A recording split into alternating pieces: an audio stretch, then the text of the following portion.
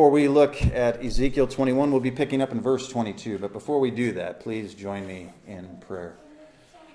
Father, we thank you for our little fellowship, our little family of believers, brothers and sisters in the Lord who share not blood, but the blood of Christ. We share that. And we have a unity in your grace and the need for it. We have a unity at the cross. We have the unity in our Lord and Savior Jesus Christ. We have a unity in your truth, the Bible. And now we ask that you would give us wisdom and understanding of your word. Open our eyes and our minds and our ears to your word, and may it sink in deeply. And whatever we're reading, whether we're in the Old Testament or New Testament, Lord, it is all breathed out by you, and it is all profitable, so that we might be equipped and able to do every good thing that you've put before us to do. Bless our time in your word together, and use it to encourage us, convict us, direct us, and help us to be more like Christ, in whose name we pray. Amen. You remember last time we left off that you had King Nebuchadnezzar is coming to a crossroads, and he needs to decide if he's going to go attack the Ammonites or if he's going to go and attack Jerusalem. And so in order to decide, he seeks the counsel of the one true Lord. No, he doesn't. No, he doesn't. He does what any good pagan would do, and he consults the livers. He consults the pagan gods by doing different pagan rituals to find out from these gods which way he should go. And so we kind of left off there last time, and so we're picking up where we left off, and here he's going to be making his decision to go to Jerusalem. He's going to think that his decision was made by himself with the aid of the help of these pagan gods. But I would hope that each and every one of you, within the sound of my voice, understands that his decision was not his own. It was God using him to fulfill what God had decreed. So, let's see what God's word has to say for us today. Ezekiel 21, verse 22. Into his right hand comes the divination for Jerusalem. So there's his answer. Into his right hand comes the divination for Jerusalem, to set battering rams, to open the mouth with murder, to lift up the voice with shouting, to set battering rams against the gates, to cast up mounds, to build siege towers. But to them it will seem like a false divination. They have sworn solemn oaths, but he brings their guilt to remembrance, that they may be taken. So what's verse 22 and 23 saying then? Well, on the right hand, divination for Jerusalem is his answer, Nebuchadnezzar's answer to which way he should go. At that crossroads, Nebuchadnezzar decides to go to Jerusalem. And he's going to go there with his battering rams, with his siege towers, and there's going to be a great slaughter. He is going to heap up a siege mound. So this is just kind of God foretelling, this is what's going to happen. This is what's going to happen when King Nebuchadnezzar arrives at Jerusalem. This is also, you might say, okay, yeah, God is saying that. But God is actually adding some specifics here that you might not realize. He's not declaring or prophesying that there's going to be a big open field battle, is he? He's not mentioning that at all. Matter of fact, in ancient times, you would rarely have big open fought battles on a battlefield unless you had two armies that were relatively similar. Two armies that felt like they could fight one another sword for sword. If you didn't think you could muster enough guys and have an equal fair fight, well then what would you do? If the army coming against you is far larger than your own, what would you do? If you had a big city like Jerusalem with high walls, you would retreat into the city. So here God is foretelling quite accurately, and I'll tell you this, every time God foretells something, guess what? He has a 100% win streak. He is always right, he is always accurate, and that's because he decrees what is to happen. God's not guessing. So God is saying that this is going to be a siege. The armies of Jerusalem are not going to go out on the field of battle and meet sword to sword against Nebuchadnezzar and the Babylonians. No, they're going to retreat within the walls of Jerusalem, and so Nebuchadnezzar is going to bring his battering rams and his siege towers, and that's going to be how it happens. That's what God is saying here. And then it says in verse 28, it will seem to them like a false divination. Now, what's happening here is that there's going to be a falsehood here in the sense that though Nebuchadnezzar seeks pagan gods and pagan practices to decide by divination which way he should go, it's really God who is deciding which way he should go. So that's what it means by it will seem to them like a false divination. Nebuchadnezzar is going to think it was these pagan gods who helped him out, when really it was the one true God that made his decision up for him. You also have the idea of it being a false divination from the standpoint of Jerusalem. So from Nebuchadnezzar's standpoint, it's a false divination because he's giving the credit to false gods, to pagan idols, pagan gods, pagan practices. So in that sense, it's a false divination in the mind of Nebuchadnezzar. In the mind of the people in Jerusalem, they're saying, nah, this isn't going to happen. No, couldn't possibly be. This can't be true. This will fail. So in their minds, it's false in that regard, you see. And that talks about those who have sworn oaths. This is talking about Zedekiah, the nobles and the princes who swore allegiance to the king of Babylon first. You remember that. They swear allegiance to the king of Babylon, and then after swearing allegiance to the king of Babylon, turn around and go, hey, Egypt, how would you like to help us with Babylon? So they break their oaths that they have sworn in the presence of the Lord. So they perjured themselves. They dishonored God by breaking the oath they swore in the name of God. And not only that, they made Nebuchadnezzar so angry that now he's coming against them. So that's what those first two verses are saying. Verse 24, therefore, thus says the Lord God, because you have made your guilt to be remembered, and that your transgressions are uncovered, so that in all your deeds your sins appear, because you have come to remembrance, you shall be taken in hand. And you, O profane wicked one, Prince of Israel, whose day has come, the time of your final punishment, thus says the Lord God, remove the turban, take off the crown. These things shall not remain as they are. Exalt that which is low, and bring low that which is exalted. A ruin, ruin, ruin I will make it. If God says something 3 times, you better believe. That's not just because he's like, hey, I need to really make sure that you understand it's going to be a ruin. He's talking about the severity of the ruin. 3 times is not just, hey, this is important. It also means this is severe. The ruin, it's highlighting the amount of ruin. Yes, this is important because he's repeating it 3 times, but it's also highlighting how severe the ruin will be by being highlighted 3 times. A ruin, ruin, ruin, I will make it. It's God's decision. This isn't Nebuchadnezzar's. Remember, God is the swordsman. Nebuchadnezzar and Babylon are the sword. God is deciding where that sword strikes. He says, a ruin, ruin, ruin, I will make it. This also shall not be until he comes, the one to whom judgment belongs, and I will give it to him. So because you have made your iniquity or sins to be remembered, so in other words, because Judah sinned so memorably, oh, you sinned very, very well. You sinned in such a way that God remembers it. It's at the forefront of God's mind. You really offended God. God's going to therefore remember you in judgment. That's all he's saying there. You might be hoping that God forgot about what you've done, or that Nebuchadnezzar forgot about what you did. You might have thought, well, maybe King Nebuchadnezzar forgot that we turned our backs on him and went to Egypt and forsook our oaths. Maybe God forgot about all those sins and all those idolatrous things that we've done. And what is this telling you? No.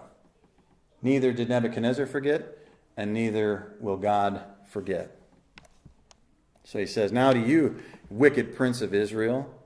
This is what happens over decades of persistent wicked sin. Persistent sin leads to a hardening of the people. It matters what you think and what you do. Nothing shall remain the same. Judgment is coming. Judgment is coming, Zedekiah. Remove the turban, take off the crown. Those are emblems or symbols, the crown of kingship, the turban of the priesthood. Nothing shall remain. You're going to be humbled. The low brought high and the high brought low. The high priest was the one who wore the turban according to Exodus 28. So in the crown, of course, is referencing the king. So God is saying the system in Israel and Jerusalem is coming down. Nothing will remain the same. You are going to be set aside.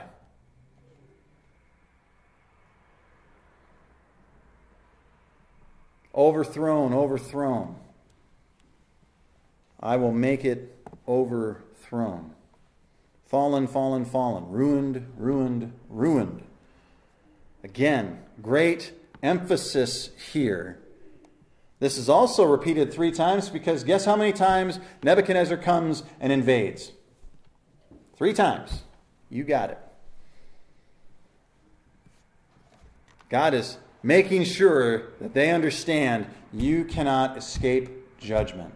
This is why we as believers today have an urgency in sharing the gospel, because no one can escape judgment. Not you, not I, not the people that are being talked about here in Ezekiel 21, nor anyone in between, nor anyone in the future from today. No one can escape judgment. That is the point that's being made here.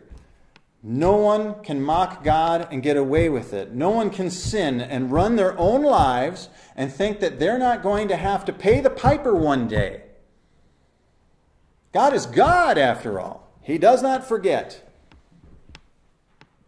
And such a terrifying truth that we're reading here in Ezekiel should drive you to your knees in repentance. What must I do to be made right with such a God who I cannot compete with, who I cannot contend with, who I cannot appease, who I can't fool, who I can't talk my way out of this. I can't buy my way out of this. That's the point, is you're seeing God's holiness, His faithfulness, His judgment.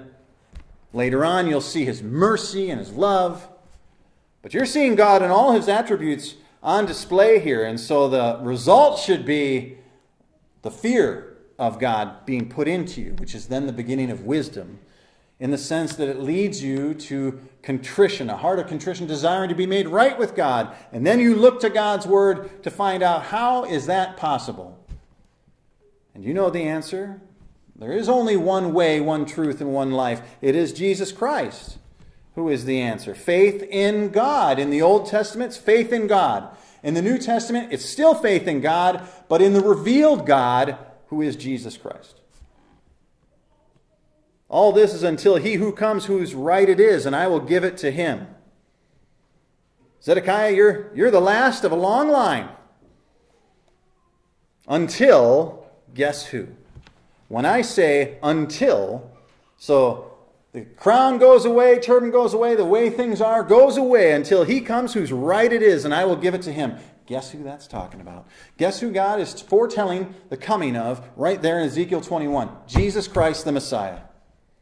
Until He comes. And this isn't His first advent that's being referenced here, because was Jesus made king in His first advent? No. He's crucified. It's in His second coming, His second advent.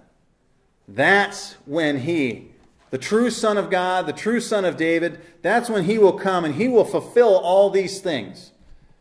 That's what Jesus Christ will do. He's the one who comes, whose right it is to take the throne, to take the crown. So this is a great Old Testament messianic promise. They're all over the place, although this one is quite often overlooked. This is really hopeful. This is the only hope that Judah has. That God will send His Son, none other than His Son, to rule over His people. I'm done playing with you. This is done.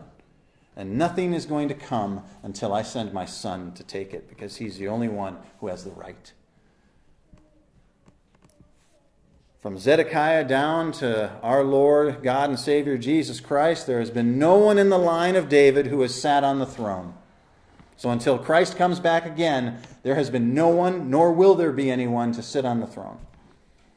That right belongs to Jesus Christ alone. And God is telling you that's His decree. So guess what? That's exactly how it's going to happen. Ezekiel is saying that not only will no one do so, no one can do so. Because God has said this is how it's going to be. So this is also helpful for us to understand that when God says something, take it to the bank. God says that there's going to be no one else who sits on the throne of Israel until my Son, the Savior and Messiah, Jesus Christ, comes. And he's not even referring to, again, he's not referring to his first coming. He's talking to his second coming. So you know that you can take that to the bank. That's exactly how it's going to happen. Everything else God has foretold has already come to pass. So if there's something that hasn't come to pass yet that God foretold, that just means it's not happened yet. But you can count that it will happen. When he comes back, all of his enemies will be made his footstool. This is what we can look forward to, and this is what the people of Israel can look forward to. Verse 28, "And you, son of man, prophesy and say, Thus says the Lord God concerning the Ammonites, and concerning their reproach. Say, a sword is drawn for the slaughter. It is polished to consume and to flash like lightning. While they see for you false visions, while they divine lies for you, to place you on the wrecks of the profane and wicked, whose day has come, the time of their final punishment. Return it to its sheath. In the place where you were created, in the land of your origin, I will judge you, and I will pour out my indignation upon you. I will blow upon you with the fire of my wrath, and I will deliver you into the hands of brutish men, skillful to destroy. You shall be fuel for the fire. Your blood shall be in the midst of the land. You shall be no more remembered, for I, the Lord, have spoken." That's God speaking to a different people. He's speaking to the Ammonites. Remember at that crossroads, Nebuchadnezzar was deciding, who should I go and subjugate? Should I go to Jerusalem or should I go to the Ammonites? So God talks about the people in Jerusalem, and now he's talking about the people of the Ammonites. When God said that Nebuchadnezzar would stand at the parting of the roads and be guided by God to go to Jerusalem, it does not mean that God's not going to bring judgment against the Ammonites. The Ammonites are descendants of Lot, Abraham's nephew.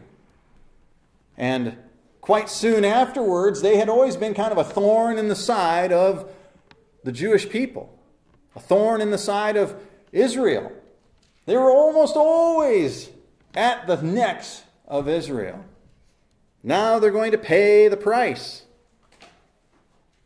They mocked and mistreated Judah and Jerusalem and Israel. And now God is going to use the same sword he uses to punish Jerusalem and Israel. He's going to use that same sword against the Ammonites. There is no one who escapes God's judgment. Do you see? Do you see? There's no one who escapes it. Babylon, even though it's being used by God to be a sword for judgment against his people, Babylon's not even going to get excluded from judgment. God's going to judge them for what they do to Israel. No one escapes judgment. No one. No one. This prophecy about the Ammonites is fulfilled about 5 years after the taking of Jerusalem. He says a sword is drawn. So this sword of judgment, context hasn't changed, right? When we talk about understanding the Bible and interpreting it rightly, context is so important. And in the midst of Ezekiel 21, the context has not changed. So when we have a reference of a sword yet again in Ezekiel 21, you know it's talking about the same kind of judgment. Judgment is going to come against the Ammonites. This is God promising that. He's promising that. There's a difference, though. Unlike Israel, they have no hope. Israel at least had a hope for a future because God says, no one's going to sit on your throne until I send the Messiah to do so. The one who has the right to take it. So at least they have a hope for the future, right? That one little thing that God says shows that, look, somehow, some way, Israel will persist and survive until the Messiah comes to fulfill that prophecy. Yes? So at least they have that hope. The Ammonites, they don't get that hope, okay? They're told just the opposite. You're going to disappear as a people. That's what God is saying. I mean, if God's judgment is so severe upon those who know him, do you understand how severe his punishment is upon those who do not? This really sets the tone of the seriousness of idolatry and sin. God tells the Ammonites, I will blow against you. I'm going to destroy you utterly. When you have a fire and you want that fire to heat up even hotter, what do? You blow on it. That's what God is saying. I'm going to blow on you. I'm going to destroy you, and when my fire of my judgment comes, I'm going to blow on it, figuratively speaking, in order to make it even hotter and more destructive. When he says, return your sword to its sheath, he's talking about the Ammonites. Don't resist Babylon. Don't bother. You're going to be destroyed regardless. Don't bother. So you see what God's really saying there. Don't even bother. Your destiny is written, Ammonites. I have judged you. My wrath is going to be poured out upon you, and you have no hope of survival. So don't even bother to take your sword out of your sheath. That's what God is saying there. You're not going to be remembered. Israel has a future, but the Ammonites do not. No mercy from God for them. And that is God's holy, sovereign prerogative, to give mercy upon whom he shall give mercy. That's what he says in Romans 9. That's what he says to Moses. I will have mercy upon whom I will have mercy. Paul uses that as the argument for God's sovereign will in Romans 9. Their ultimate fate, the Ammonites, is worse than Israel. They will no longer be remembered. This is meant to strike terror and fear. This is not meant for you to go, well, boy, God, aren't you being a little harsh? Well, boy, God, aren't you just, maybe take it down a notch or two there, God? You a little angry? Did you got a sliver in your foot or something that's making you cranky? Are you hangry? Come on, God. That's not the reaction God is going for in his word here. The reaction God is going for in his word here is be terrified of falling into the judgment of the Lord. It's a call to repentance. And they have ignored the call to repentance so much that now there is no chance for repentance. It's just talking about God's judgment. This is why there's a sense of urgency that we have to share the gospel with God, who God has put around us. Because we need to tell them of the danger that they're in because of their sin. And then we need to be able to tell them of the one way out in and through Jesus Christ.